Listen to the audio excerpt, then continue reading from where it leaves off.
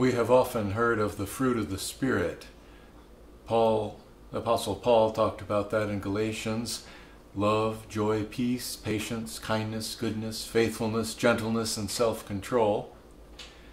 Today we look at how Peter explains it. And the Apostle Peter talks about the same thing, but in a rather unique way. Usually we hear about the domino effect being something that is negative, but Apostle Peter brings it to us in a positive way.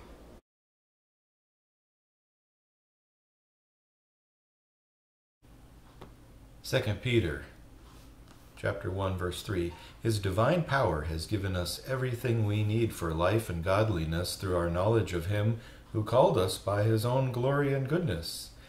Through these He has given us His very great and precious promises, so that through them you may participate in the divine nature and escape the corruption in the world caused by evil desires. For this very reason, make every effort to add to your faith goodness, and to goodness knowledge, and to knowledge self-control, and to self-control perseverance, and to perseverance godliness, and to godliness brotherly kindness, and to brotherly kindness love. For if you possess these qualities in increasing measure, they will keep you from being ineffective and unproductive in your knowledge of our Lord Jesus Christ. For if anyone does not have them, he is nearsighted and blind and has forgotten that he has been cleansed from his past sins.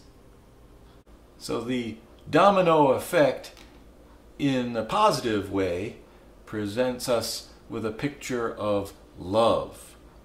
And the end product is beautiful instead of negative. Let's see how it works.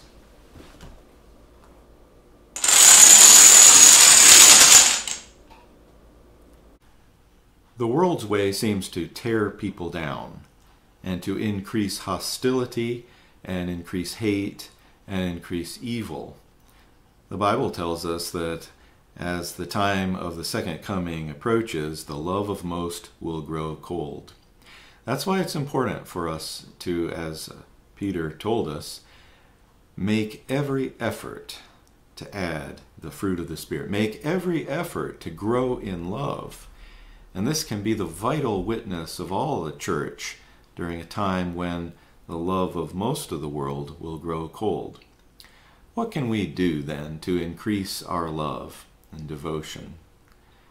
Well, we need to reflect upon that in our own lives, of course, and have the Holy Spirit apply it to us individually.